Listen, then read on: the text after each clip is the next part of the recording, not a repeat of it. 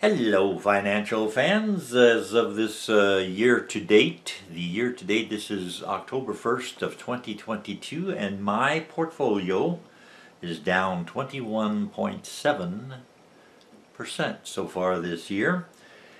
The diamonds, the Dow 30 stocks, the ETF Exchange Traded Fund DIA is down 18.39, or is it 39%, 18.39%. So the DIA Dow 30 Diamonds are beating me in a downward market. They're down less than my portfolio's down.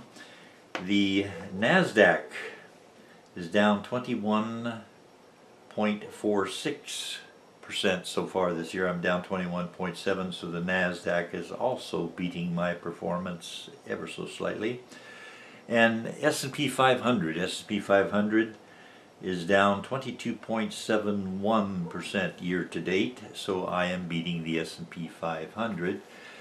And I am expecting a Santa Claus rally beginning Monday. Not a big deal, it'll creep in when it creeps in, but I would not be surprised if the market is higher at the end of the year than it is right now.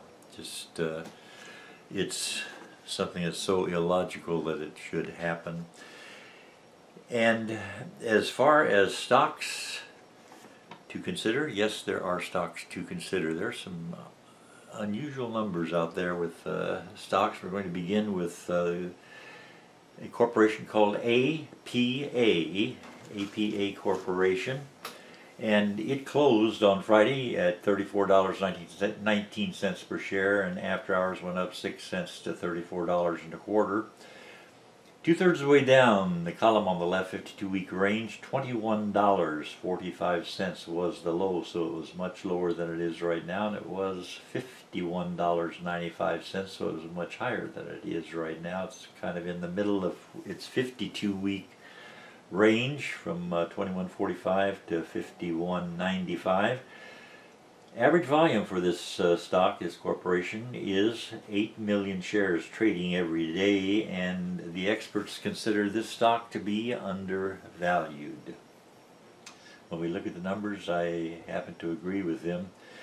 Look at the beta on this, in the second number in the middle column, 3.81. If you think the market is going up, then this stock should go up more than 3.5 times as much as the market in general, or it might go down by that much if you think the market is declining right now.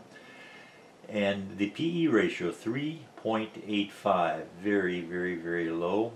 Earnings per share, 888. So that is very, very nice. Forward dividend and yield, small, 2.92%. Just enough to keep the paperwork, but it's not going to beat inflation or anything.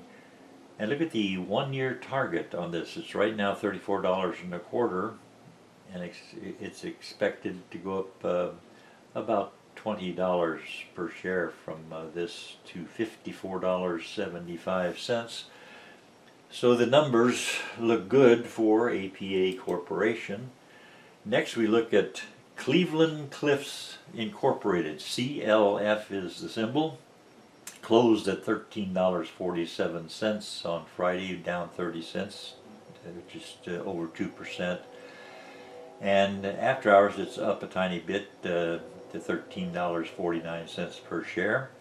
52-week range, $12.90 was the low and $34.04 was the high, so it's near to the low. Very near to the low.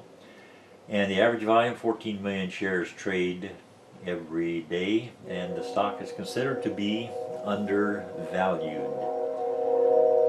The PE ratio, way, way, way down, 2.09.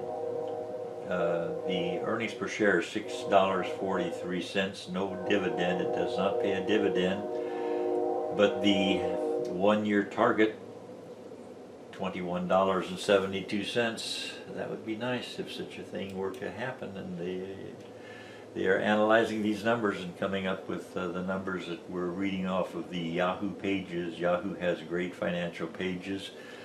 Next we look at mRNA, which is Moderna Incorporated, and it closed at $118 and a quarter, $118.25 per share on a down day with the market, and it went up after hours to $118.28.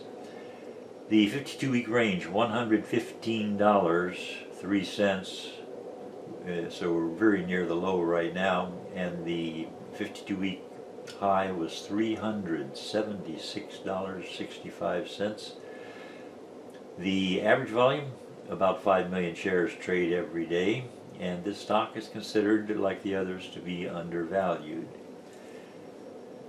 The PE ratio, way down there, 3.72. These are the kind of numbers you wish for during the good times, and now they're here and nobody is jumping out there to buy them, but this is a very good PE ratio, 3.72. The forward dividend and yield, no dividend. 1-year target, $217.86. That would be a nice move upward. Last stock we'll look at, Petróleo Brasileiro SA. I bet I pronounced some of that correctly. It's a petroleum stock from Brazil. PBR. I do own this stock. The numbers are pretty nice. Look at 52-week range. $9.36 was the low and $16.30 was the high, so it's nearer to the low, but it's more in the middle than anywhere else. By the way, after hours it went up a penny to $12.35, and the average volume, about 30 million shares trade every day, and this stock is considered to be, altogether now, undervalued. The PE ratio, 2.59. That's very low, and that's good. Forward dividend and yield, why, this stock is only yielding 56.97%. We see that often, don't we? No, we don't. That's amazing. 1-year target estimate, $16.34. So even if you don't get the dividend for some reason, it's still a nice increase in value if that should happen. And I thank you very much for watching.